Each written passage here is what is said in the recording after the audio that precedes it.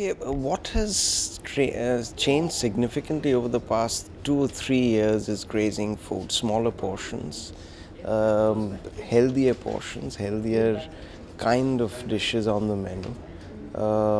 Nobody eats a full dinner these days, 2 or 3 courses.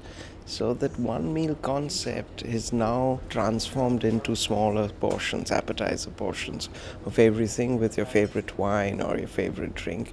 So that's something which we are trying to cope with. It's not good for your in terms of finances, but it's very good in terms of getting your guests back again and again. So small portions is the way to go of the future. Molecular gastronomy is still quite alien in terms of the consumer. We in India, we try and experiment mainly with, I can tell you as far as Oberoi group goes, experiment mainly with cocktails and a couple of dishes, Western dishes.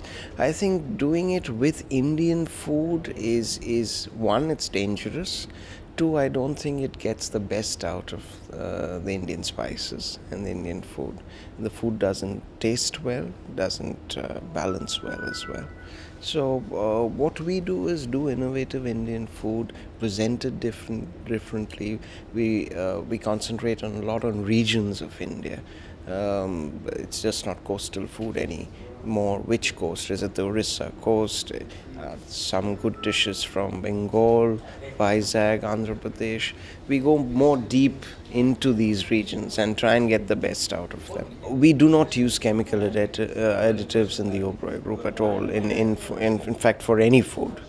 The best way for a small bakery and which is run by a satellite bakery for small owners of restaurants and bakeries is to make it as close to the purchase date as possible.